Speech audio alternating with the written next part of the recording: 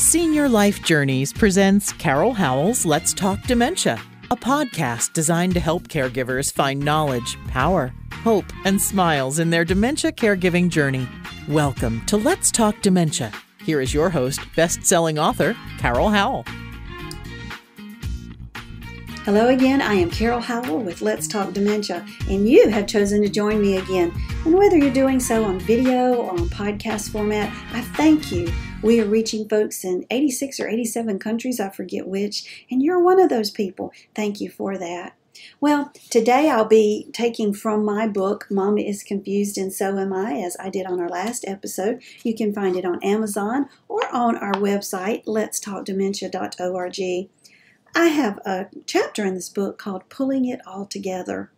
Now, if you are like me, I'm a type A personality. I want to get things done today. Don't put them off to tomorrow. Get them done today. Get the hard stuff done first so that when you get to the easy stuff, you're just flying through it.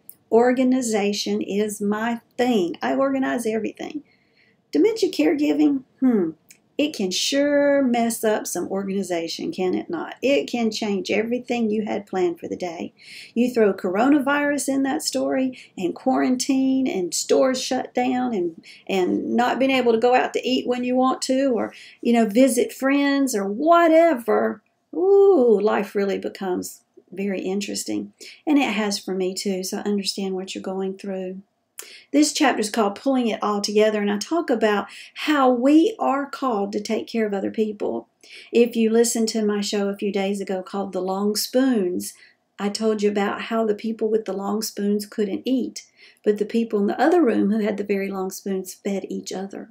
You need to watch and or listen to that episode called The Long Spoons.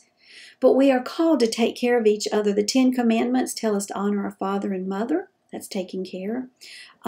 We are taught to care for the widows. That's from 1 Timothy. And we vow to love one another till death do us part in regards to our spouses. So that's what we're supposed to do. But in order to have a successful caregiving journey, we really do have to pull on the resources that are available. Right now, your resources are limited in a big, big way. That's going to change, folks. We're going to come to the other side of this, and life will go back to normal. I'm being told no, it won't. Life will never be normal again, what we consider normal. The example I was given of this is if you think about 9/11 and what it was like to fly before 9/11.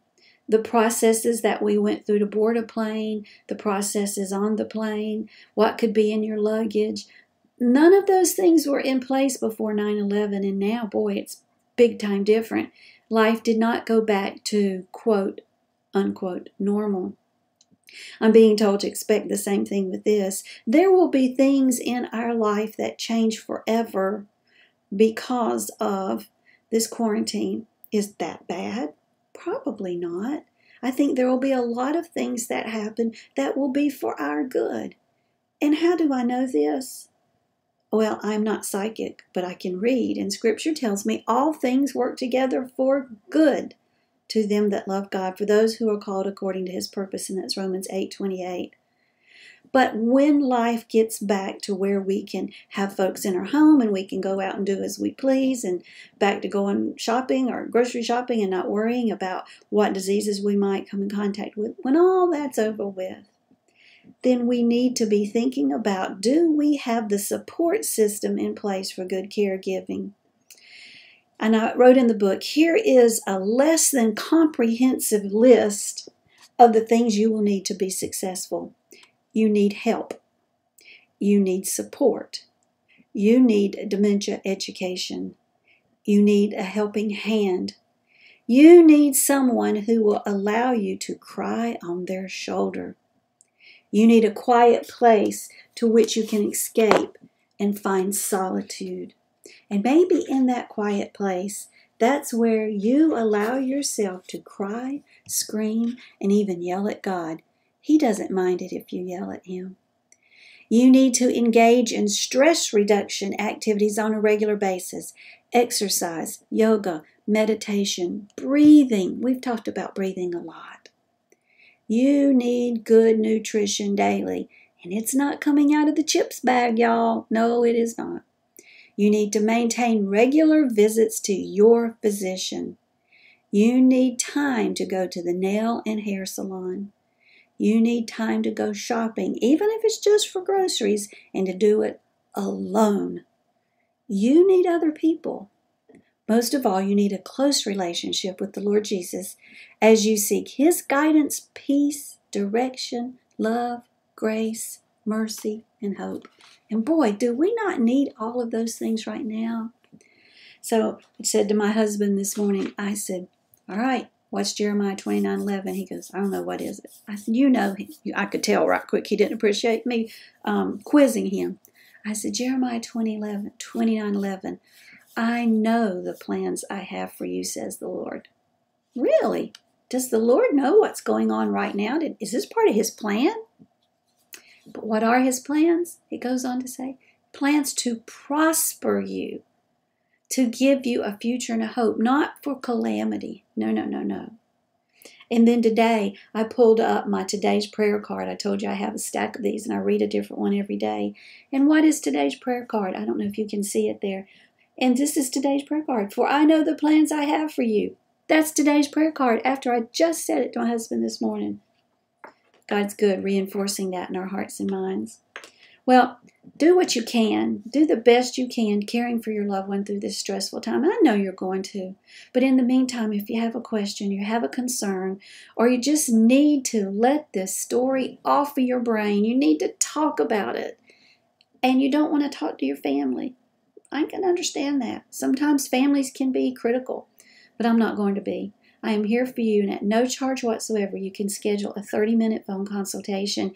You can go to our website, letstalkdementia.org, and click on Calendar of Events. Pick the date and the time that you would like the phone call.